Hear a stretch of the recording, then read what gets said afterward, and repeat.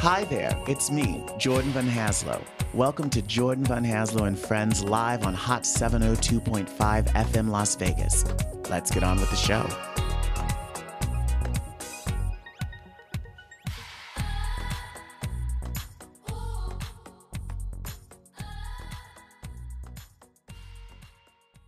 Hello, everyone, and welcome to a brand new episode of Showtime with Jordan Van Haslo and Friends right here on Hot 702.5 FM Las Vegas. I hope you enjoyed last week's episode. It was our first panel episode. We haven't done anything like that before. I had such a wonderful time, and we're going to do many, many more of those. But we have not abandoned our traditional format of having in-depth hour-long conversations with wonderful friends of mine who work in various interesting areas of the business. And today we're going to have another one of those conversations with an old friend. From the crypt. From the crypt. I did. This wonderful woman and I actually met because she was my writing teacher. From studying under her, it turned into a professional partnership and then ultimately a friendship. And I'm so happy to have her on the show. And in fact, I think she's been wanting to be on the show for a long time. And she's like, why the hell have you taken so long? You have everyone else on the goddamn show. Why don't you bring me on the show? She's a playwright. What about me? What about me? Playwright. What about what I want? What about what I want? Playwright, screenwriter, teleplaywriter, TV writer, teleplaywriter, TV writer. She was nominated for an Emmy Award during her time working in the soaps on, you were nominated, your Emmy Awards for All My Children, right? But you worked across all of them, right? So you were nominated for an Emmy Award for All My Children. She was, your short film, this is like a long time ago, but like you're at the Tribeca Film Festival. Did you win the award for Best Adaptation or? No, it was or like semi-finalist. Semi-finalist at the Tribeca Film Award for Best Screenplay Adaptation. She's done movies, theater, television, and we're going to talk a little bit about it. She's partnering with the EAA to launch, has partnered with the EAA to launch a writing fellowship. My friend and soon to be your friend, Susan-Sojourna Collier. Hi, Sojo. It is so good to be on your show. And I have to say how proud I am of you. Because you just stay consistent with this. I mean, I remember when you started, when you were in Vegas, and you just stayed so consistent with this and just didn't let it drop off by the wayside. So kudos to you. Very proud of you. Well, thank you, my dear. So there's so much I want to ask you, but I want to go back to the beginning. Not like, but like I want to go back to the beginning. So Susan-Sojourna Collier, because like your sister, she has like a hyphenated name as well, right? Where does your name come from? And Yasmin Priscilla, right? So where does your name come from? Where did Susan come from? Where did Sojourna come from? And like what made your parents hyphenate them to? This is one of those questions that's so funny because like I've always thought it, but I've never like remembered to ask you when we were like together. So it's like now's a good time. So my name originally was not hyphenated. Okay. I was born Susan Victoria. Victoria. Oh, yes. I could see you as Victoria. Victorias are usually dramatic. Victoria Corey, Victoria Buchanan, all the great Victorias of the soap world are very dramatic. So my sister gave me that name. She's 10 years older than me, so she was 9 going on 10 when I was born. And she and my brother, he was 11 going on 12. So there was this show, I think it was High Chaparral. And there was like this Spanish lady in it, and her name was Victoria. And that's how I got that name, hated that name. I used to alter the spelling of it all throughout my life. It wasn't until I went, when I finished college, and I was in school when I finished in 86. And that was the height of the whole, when the U.S., when I found out about the troubles, the struggles of apartheid in South Africa. Mm-hmm. So we went to a small Black college, Talladega College, founded by slaves, and they bought the building back after emancipation. And we had, for our senior seminar, we studied different aspects of apartheid, and we all did our research on it. So needless to say, when I finished college, I was like charged, like, oh, we got to end apartheid, we got to end all this stuff.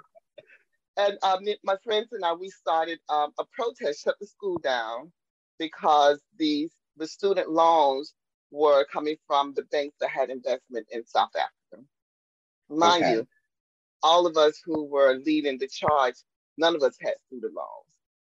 And we were like, we gotta stop this, shut it down. So when I finished college, I don't know how my parents could tolerate me, because I was a part of every student coalition against racism, Stop Apartheid Now, the Underground Rebels. And when I look back at my date book, it was like every day I had like some kind of protest organization to go to. When I would see protests driving around Atlanta, I would see protests, people out protesting, I would pull over. What y'all protesting about? Okay, let's get it on. And I was like that shit. And in Atlanta, in an area called the West End, it was a lot of Africans there, West African people.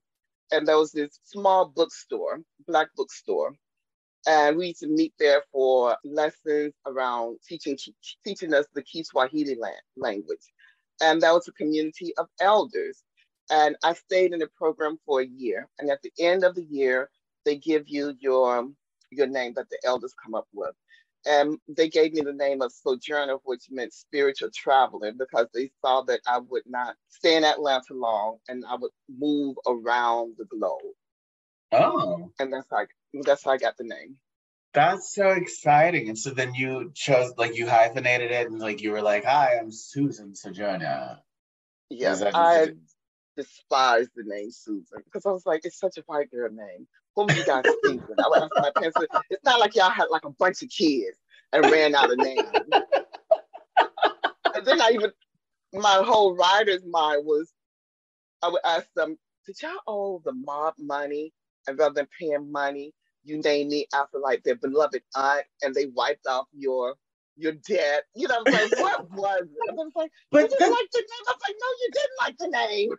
Well, but I find that really interesting, because did you ever find, I mean, because I know this just with my own name, I find it to be an advantage in the sense that, like, people are usually disappointed when I walk into the room, because it's like Jordan Van Hazard, they're expecting like a, Jewish aristocrat to walk in, and it's like, hi guys. And so, but at the same time, I do think that my name has opened doors in a way that if my name was like DeAndre Watkins, like, you know what I mean? Like like my name will get me in the door in a way that other names wouldn't. I mean, being it's like Susan, a switch and bait type of bait and switch. Yeah. So I mean, like, did you notice a difference when you stopped being Susan Collier and you added Sojourner? Did you notice a difference in like anything? By the time I added Sojourner, so I was maybe like 24, 25, I was working at a law firm, but after that, I wasn't so much into corporate America. I was trying to divorce myself from corporate America. Mm-hmm. And the only other jobs outside of that was that I did was teaching jobs in Atlanta, and I got all that, because of my parents. Right. So, interesting enough, when I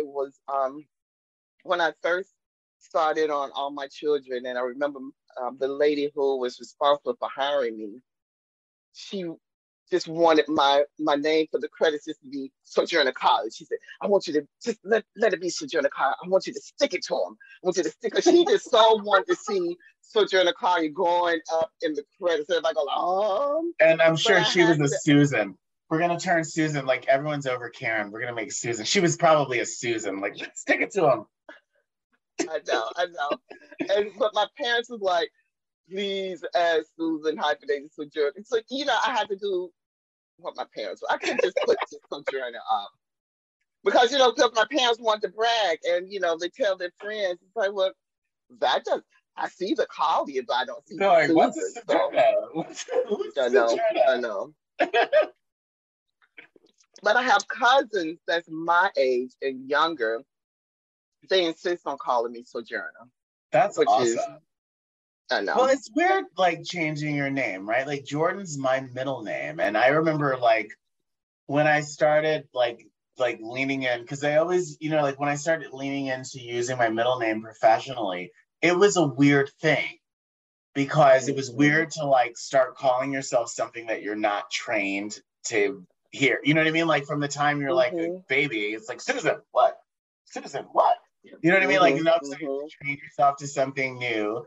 You have to kind of detrain yourself from, like, responding. Like, anytime someone calls you by, like, your name you're not using anymore, you have to detrain yourself to, like, every time you're walking down the street and someone says Susan, to not circle around or jump. And also, it's like the weirdness of, like, having to, like, explain to everyone, oh, this is what the deal and this is what I'm doing. Was it a hard transition for you? Because I just remember, like, going from my first name to my middle name was weird for me. I know, but when I met you as KJ. Exactly. And then you evolved to Jordan.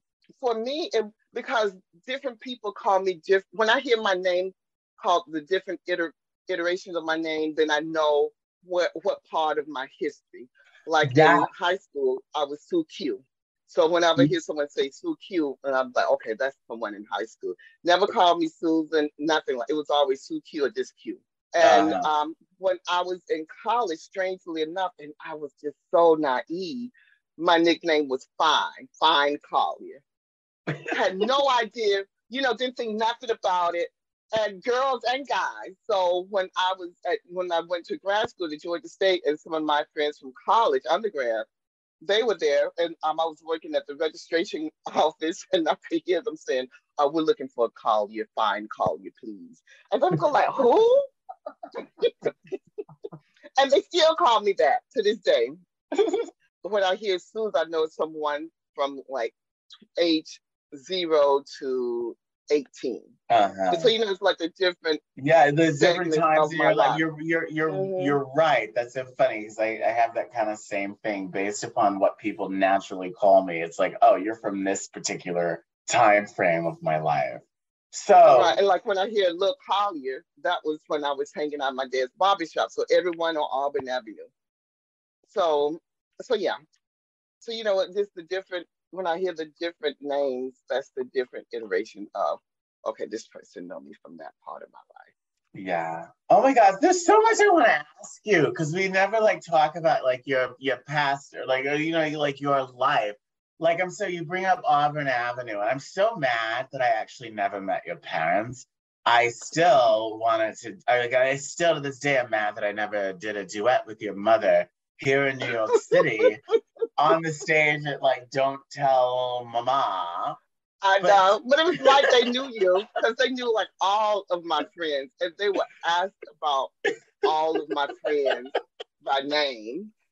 They knew like the age of all of my friends' kids. They could keep up with, especially my dad, to keep up with my friends' kids' age. Yeah. So yeah. So, but like your mother was an actress, queen of the Atlanta stage. Like, at what point was it like clear that like Sue Q, Lil Collier, Fine Collier, whoever you were at the time, what point was it clear that like, oh, she's creative and she's creative in a way that like it's clear that she's probably going to make this her thing? And how did that play out? I don't know if they knew that I was going to make it a thing, but around the age of 9 or 10, around the age of 10 or 11, because that's when I wrote my first adaptation of the book, Are You There, God Is Me, Margaret. I love the book so much that I just didn't want it to end. Finally, aren't they? Didn't they just? But I think that they finally are. I feel like someone optioned it, and they're trying to turn that into a film now. But I loved Judy. I loved Judy, and I loved the male counterpart. Then again, maybe I won't. I used to read that book over and over and over again. Like I couldn't, Right. I mean, like I read Are You There, Guys, Me, Margaret, but like as like an 11-year-old kid, like reading about periods wasn't exactly the thing.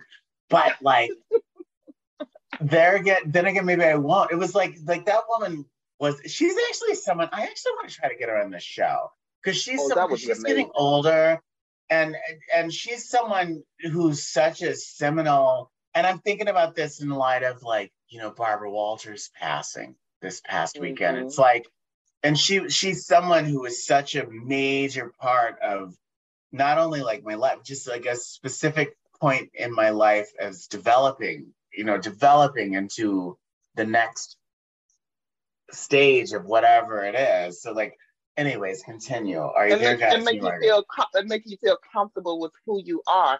And it's so interesting. When I went to Spalding University to get my MFA. Spalding. I'm sorry. I haven't forgotten about that. I still need to create that character. Anyways, continue.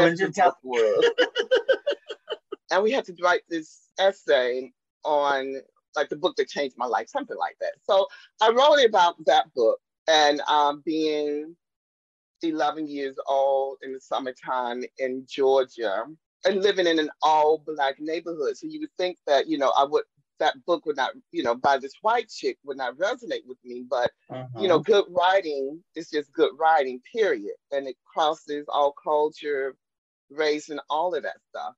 And it was a time in my life because I got hit in the eye when I was 10. And I was in and out of hospitals every summer because the doctors were like, we got to save that, we got to save that. And I was like, I'm just tired. What were you hitting the eye with? A rock. It was a freak accident. Riding my bike, just, you know, on the side of the road, and the car ran over a rock and it ricocheted. Oh no! Like the freakish of accidents ever. Oh wow! And so, you know, I was feeling very self-conscious. So I stayed on my block, but all the kids on my block, and you met some of them when you came to the fellowship. You know, it was just like business as usual with me. They never made me feel odd. But it's just when I went like to school and wasn't around them, that's when I felt like, okay, I'm really weird now. So I rewrote the book as a script. Didn't know anything, hadn't read a script, nothing like that. I just knew that I wanted to see it mounted. And I had in a composition book, and we all did a reading of it. And we were like, pass the book around, you know, okay, it's your line.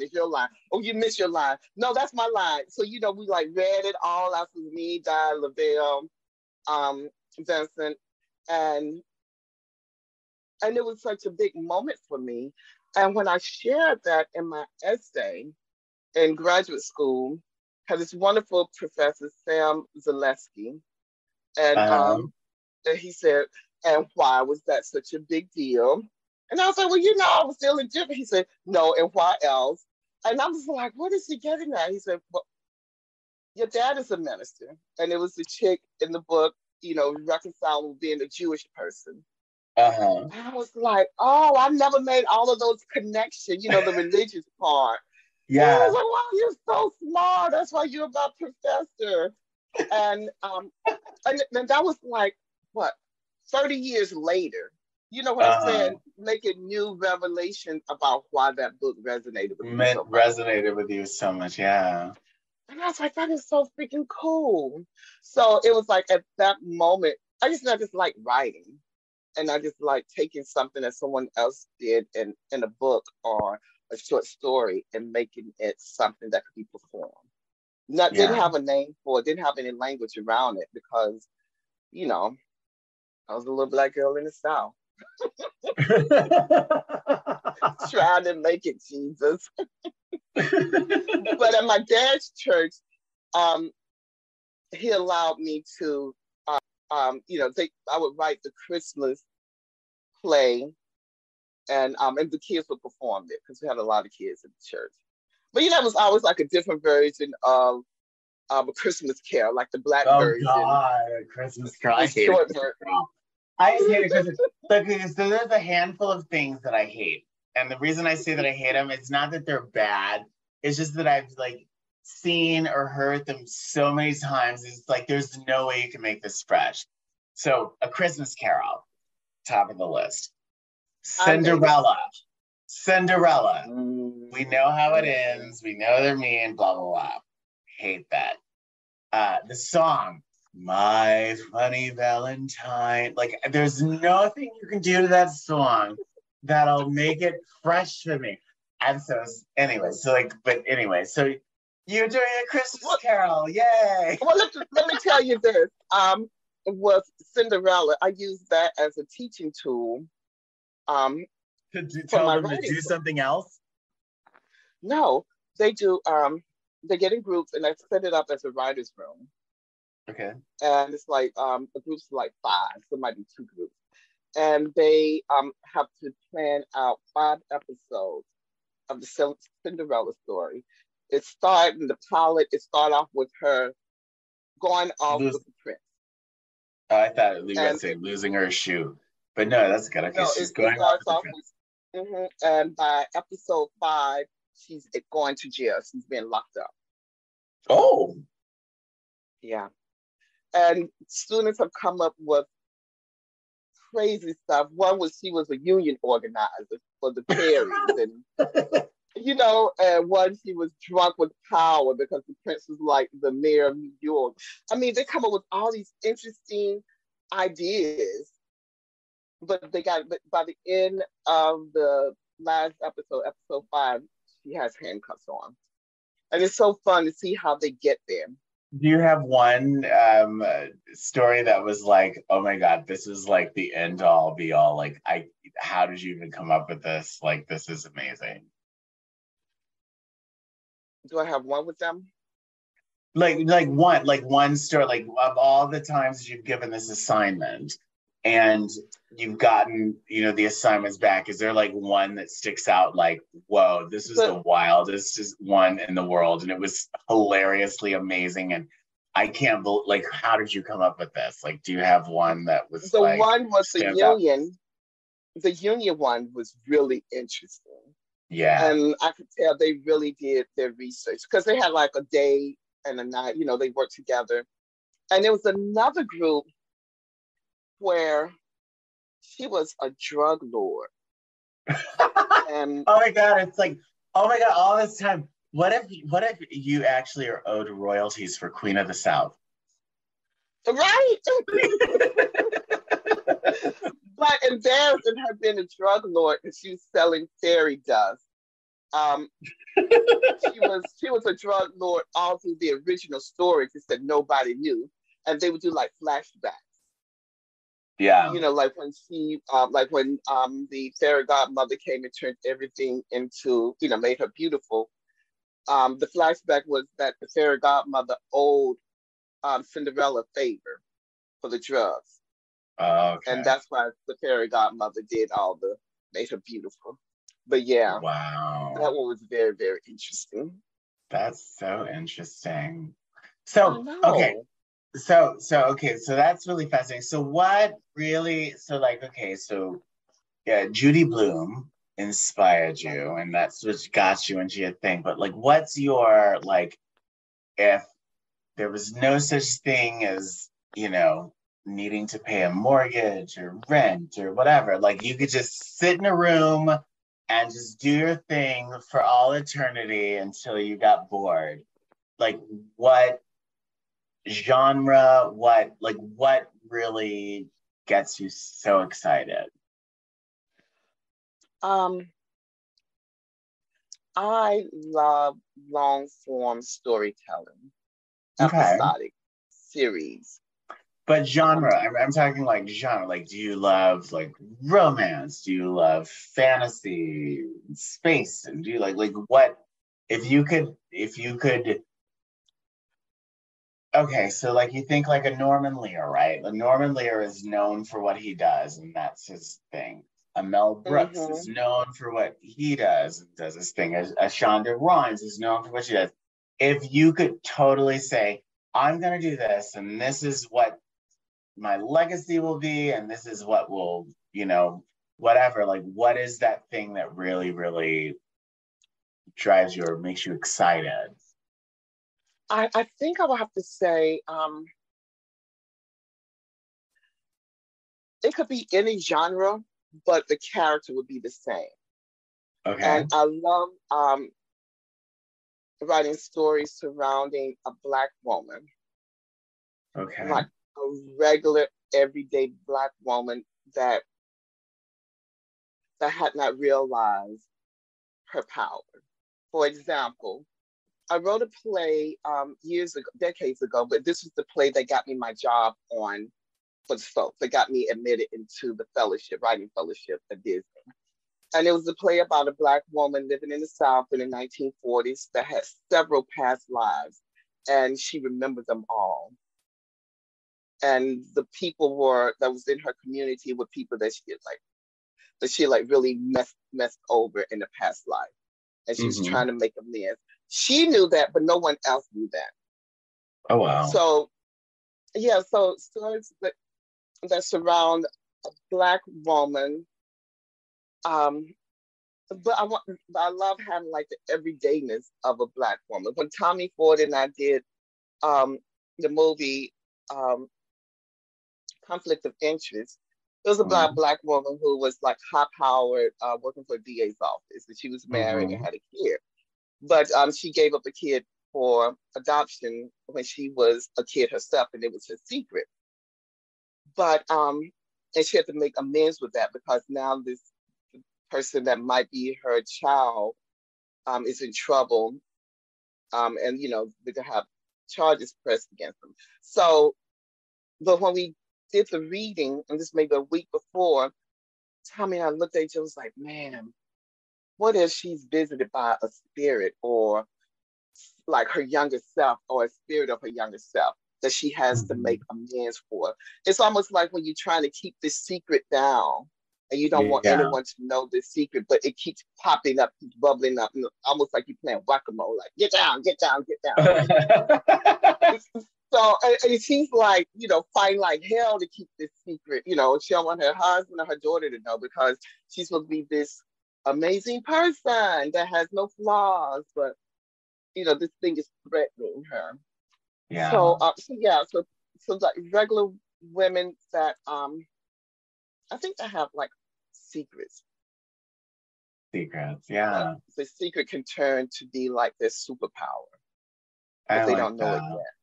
I want to ask you about Tommy. So for those in the audience, Tommy Ford, actor, producer, director, probably most known for the show Martin, right? And what I thought was interesting about him, and I never met him, but he was one of those people like Joey Lawrence, like, because in everything he did, he was always Tommy. Yeah. And now, the joke was Tommy ain't got a job. Oh, right. I was saying on the Martin, it was like, yeah, he walked into a building, but like, what is that? How did you guys? How did you guys meet? Because like, what I do know for sure, because Sojourna is an old. But what I do know for sure, that you guys had a really amazing connection, and I just know that just from, I never had the privilege of meeting him, but just the way that you would talk.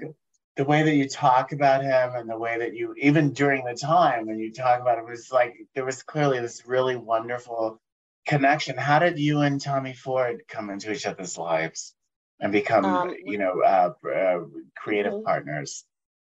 Yeah, you would have loved him. We met through a mutual friend, Romel Foster Owen, who is an amazing producer. Romel. I know Romel. Yeah, really cool woman, smart as a whip. And Tommy was looking to get into producing and directing. And Romel's the producer, and she knew that I was writing. So this is towards the end of my tenure on the soaps. And I wanted to leave to have more control over the stories that I got to tell. And Tommy and I worked together for a number of years before we actually got something off the ground. But we were very clear that I wanted to have characters of Black men that were like my dad, who loving, very sensitive, and that's the way Tommy was with his kids. And have, we both want to show like a loving Black family that's going through something, but they still love each other. They still face it together, even when it looks like they're not going to make it. So we were both very clear about the type of character. So it took maybe 5 or 6 years before we actually got something off the ground. And trust me, it was like a princess kissing a whole bunch of frogs. One day we just sat back and laughed at the number of people that came to us with a project as like, okay, I got $1 million. And then they have no money. We met so many crazy ass people. One guy was buying a studio in Columbus, Georgia, because it was during a time where there's a lot of studios popping up. And he took us to the place. We drove from Atlanta to Columbus, Georgia, 2 hours drive. But I have family down there, so it's like, okay, I can stop by and see my aunt and uncle. It was an old school building, I think. He took us around, said, yeah, this is gonna be the office, it's gonna be this, it's gonna be that. And we're like, okay. So it's me, Tommy, our line producer, and another person. So we're looking around, taking pictures. About an hour, maybe an hour and a half. And then we looked around, the guy disappeared. Like, how's the source say? Never heard from him to this day. Wow. Didn't answer a call. Yes. It was like crazy. So that went on for about 5 years. I'm not telling honestly. You fire these people from the bus station, just like, the hanger outers. They tell you they got a store, they tell you they got 2 pennies. But yeah, maybe like 5, 6, 7 years before something actually took off. Yeah. But yeah, and even during the time when I went to Abu Dhabi, Tom would still go and see my parents. And I was like, why do you keep going by these? Well, if you would call more often, I wouldn't have to go by.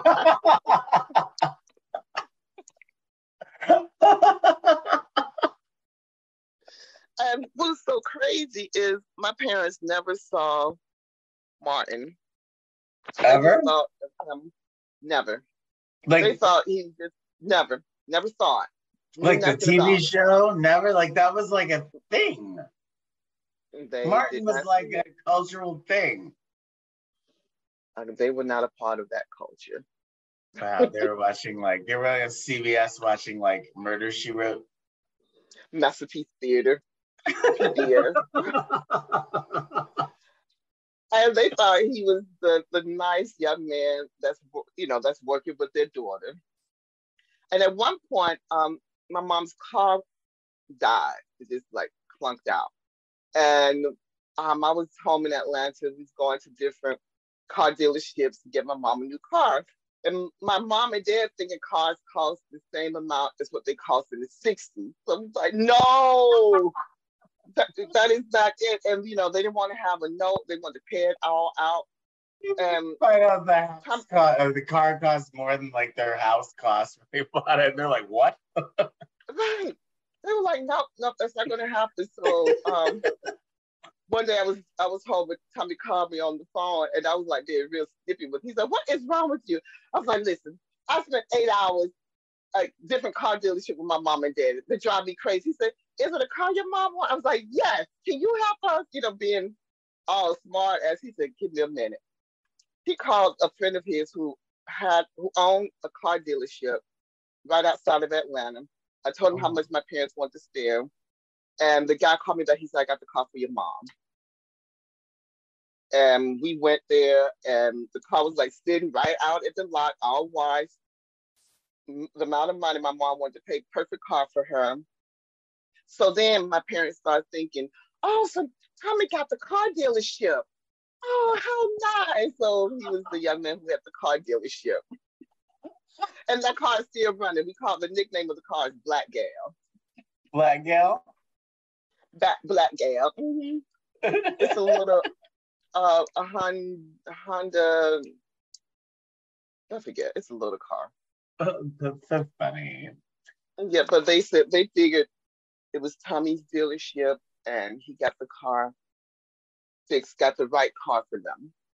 Yeah. And so yeah, they was like, oh, oh, we didn't know he owned the car dealership. How nice. That's Even when they amazing. were in the when they were in the assisted living facility, Tommy stopped by. I was supposed to meet him there. I was late, and he hanging out with them. And all the other old people knew he was Tommy from Martin. And my dad was like, no, he's a young man that's directing my daughter's play. That's who he is. Yeah. That's And he owns a amazing. car dealership. And he owns a car dealership, like Scottie Pippen. Right. And they just I, loved him. They thought he was a bee's knees. I want to kind of go back to just you and your career. At what point, and maybe you still don't feel this way or whatever, but I'm just curious, like, at what point did you feel that you're like, oh, I've crossed a Rubicon in my career? Like, I don't know if it was getting hired in soaps. I don't know if it was Tribeca. I don't know if it, like, what did you, or have you ever had a moment where you felt like, oh, I've like crossed a Rubicon? Like, this is no longer a hobby. Like, people will no longer see this as a hobby. People will see me as I am a writer. Hear me roar, and numbers too big to ignore. And I don't, you know, I so soap, before I became a soap writer, I was fine with being a playwright. And I was here after I moved to New York City. I was cool with being a playwright. And I had a part-time job teaching teensters how to read. I was working like from 6 to 8, 4 days a week. And I was very, very happy with that. But, like after, once I got hired once I got hired for the fellowship and then for the soaps, it was just so, life still goes on, mm-hmm. when you're in the middle of those moments. And like all the turmoil that happens in your world, it doesn't stop. When I started the writing fellowship, I was in a very toxic relationship. I was engaged to this young man up in the Bronx. And I was with him just because he had money. I was thinking, just in case this writing thing doesn't take off, which is the worst thing to do. And all you listeners out there, never hook up with someone just because they got money. You don't think you're going to make it, because it will come back and bite you Unless in you your don't ass. have anywhere to live and you need somewhere to like park your bags until you find your I next know. place.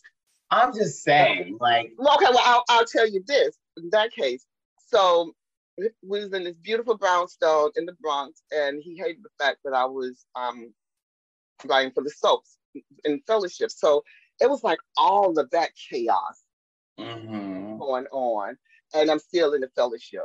And just going to there, it was a way to get out of the chaos that was in my home. Yeah. And when they told us that there was enough job for all of us, I was like, okay, cool. So I can just have fun and just explore writing, because I have all these amazing writing teachers coming to meet us every Monday, and I could just have fun with it. So it was just, I had to be laser focused. And when I left him, I did not have a place to stay. So I'm like couch surfing. I'm like writing my episodes in diners, because I didn't have the time to actually go and look for a place, because you have to write I had to write 10 hours a day. Mm-hmm. So I'm like going to different people, staying in the Bronx, staying in Brooklyn, the girlfriend's sofa. And her place was like a dorm, because she had 2 guys that was in college staying there with her. And staying with another friend in Hell's Kitchen in this tiny studio.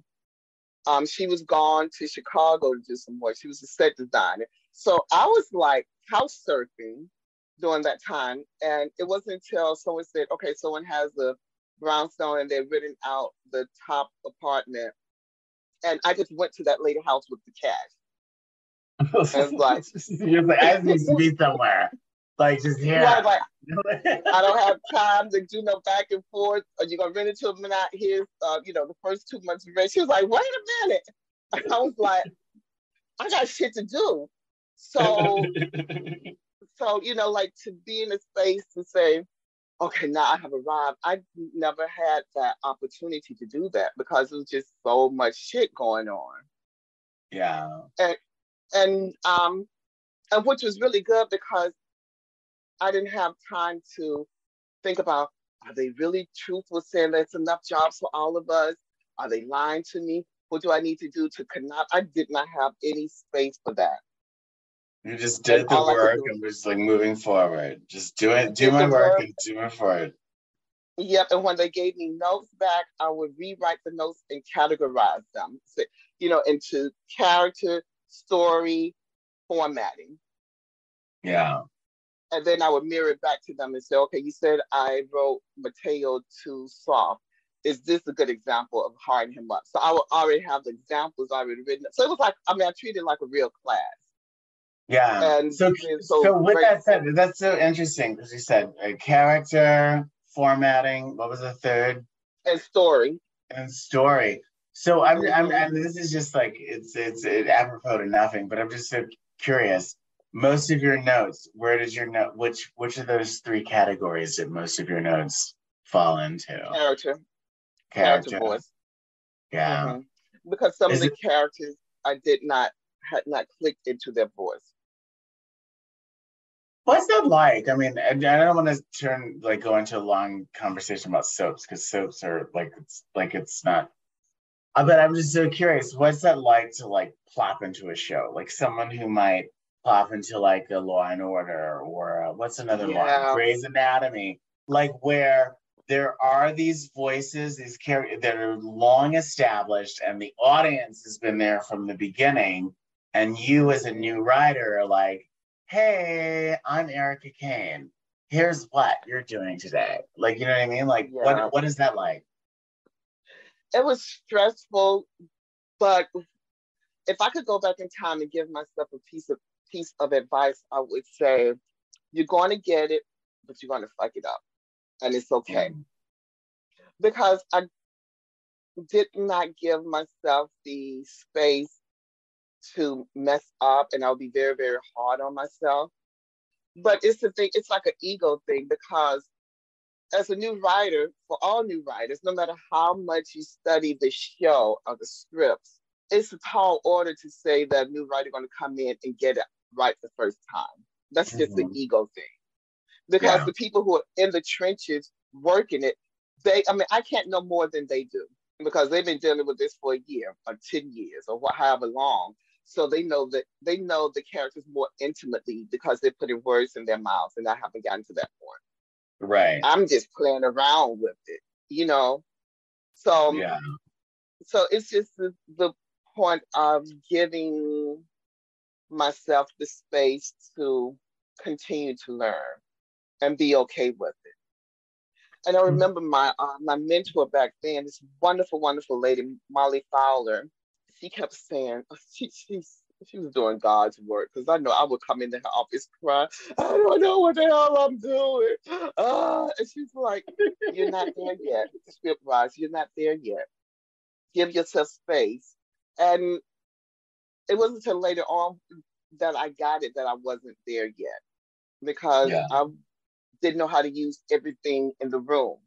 If the scene is taking place in Erica's bedroom, I need to know everything that's there that I could use. Oh, there's a bottle of lotion, and she just starts putting lotion on her hands. And really live in the space.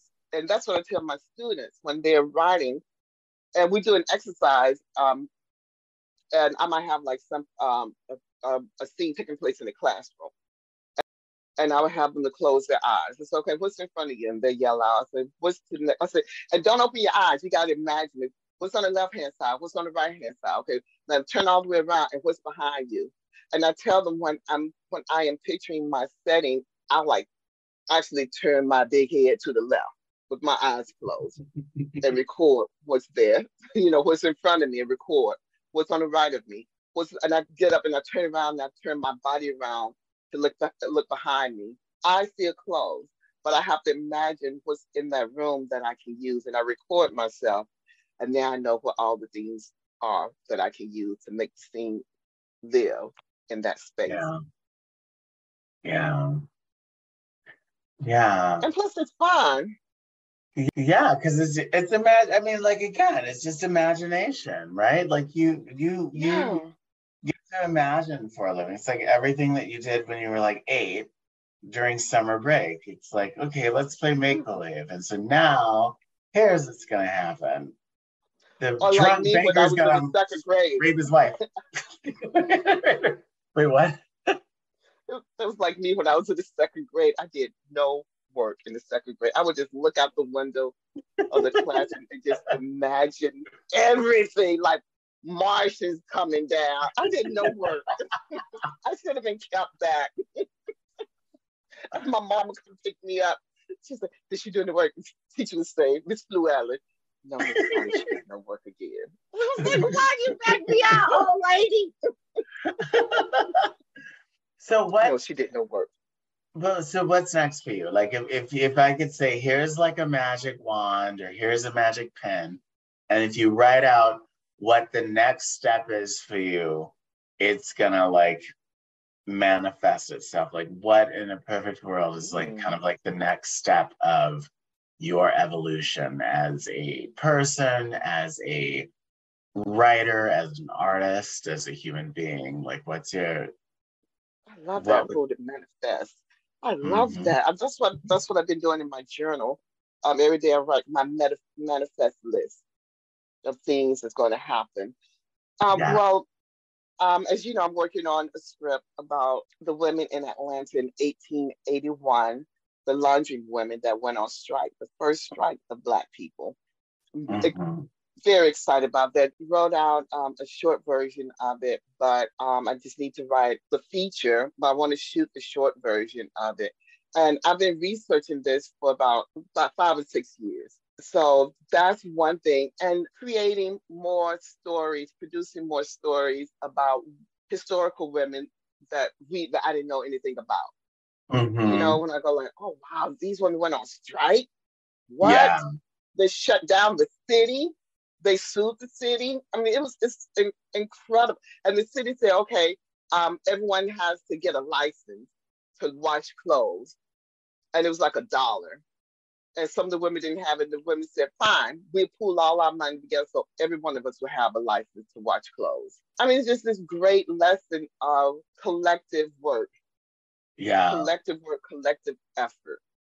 So that, and I've been playing around with a course called Social Justice Screenwriting.